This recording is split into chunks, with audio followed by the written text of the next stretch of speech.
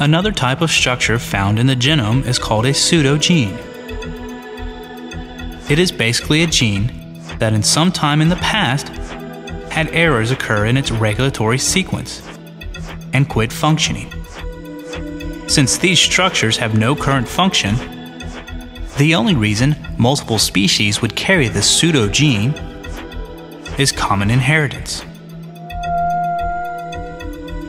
There are very many examples of pseudogenes shared between primates and humans. One is the Psi-beta-globin gene, a hemoglobin pseudogene. It is not shared by all mammals, only the primates. And in primates, it is found in the exact same chromosomal location with the same mutations that destroyed its ability to function as a protein-coding gene. A third type of structure found within the genome is also direct evidence of genetic relationships. Retroviruses like HTLV1, which cause a type of leukemia, and AIDS, make a DNA copy of their own viral genome and insert it into the host genome. If this happens inside the sperm cells or the egg cells, the retroviral DNA will be inherited by the descendants of the host. And these copies of the virus DNA are called endogenous retroviruses. In human DNA, there are about 30,000 endogenous retroviruses. There are at least 7 distinct instances of identical retrogene insertions shared between chimps and humans. The phylogenetic tree for cats provide another example. The standard phylogenetic tree has small cats diverging later than large cats. The small cats, for example, the jungle cat, European wildcat, African wildcat, black-footed cat, and domestic cat, share a specific retroviral gene insertion.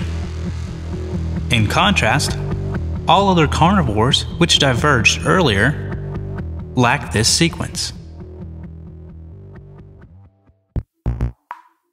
Let's examine how endogenous retroviruses, or ERVs, would behave within a model of evolution by common descent.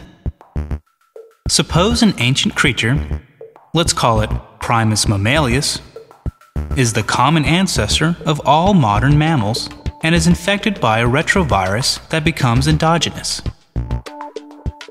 All of the Primus descendants would be expected to carry the same ERV, let's call it ERV1, in the same chromosomal location.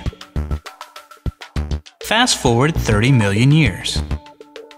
Different lineages have evolved and derived from the original common ancestor, and there are now many different types of mammals in existence, all carrying ERV1. A small rodent, let's call it Secundus mousus, is the common ancestor of mice and rats, and once again is infected by a new species-specific retrovirus that becomes endogenous. This is ERV2. In a different line, Secundus apus, the common ancestor of all great apes, acquires a third retrovirus, ERV3.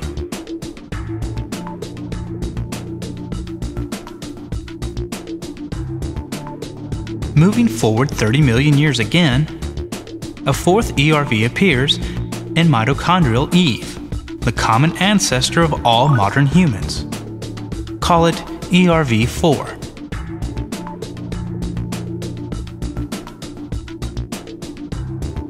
As early humans spread out, a fifth ERV arises in a population that is isolated in Australia.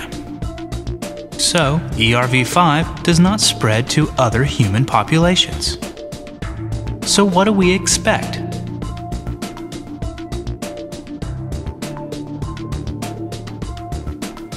Humans, chimps, mice, and rats should all possess ERV1. The mouse and rat genomes will also contain ERV2. the virus that infected their common ancestor, but not the primate-specific ERV3, ERV4, and ERV5 insertions. All great apes will share an identical ERV3 insertion. All humans will possess an ERV4 insertion that is not found in the chimps or other apes. In addition, some, but not all humans, will carry an insertion of ERV5. And of course, the rodent-specific ERV2 insertion will not be found in any primate species. Now that several genomes have been sequenced, we have begun to test these predictions. The patterns of ERV insertions observed in modern species exactly match the predictions made by the model described above. Some insertions are shared between humans and mice and represent truly ancient viral infections. Others are found only in primates, and not the other species, obviously derived from the infection of the ancestral primate species after its divergence from other lineages. More modern insertions are found only in humans, while the youngest ERVs of all are found in some humans, but not in all. We do not find any examples of ERV insertions shared by, say, humans and mice, but not by chimps. Insertions are always shared by all species, and only by those species that have a common ancestor. ERV insertions therefore provide excellent support for the idea of common descent.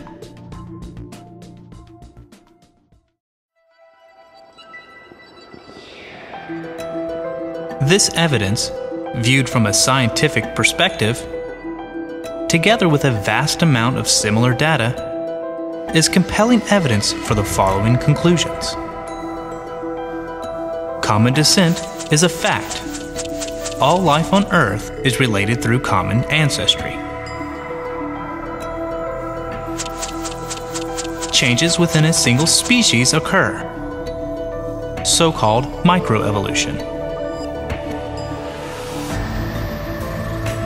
Species themselves come and go, so-called macroevolution.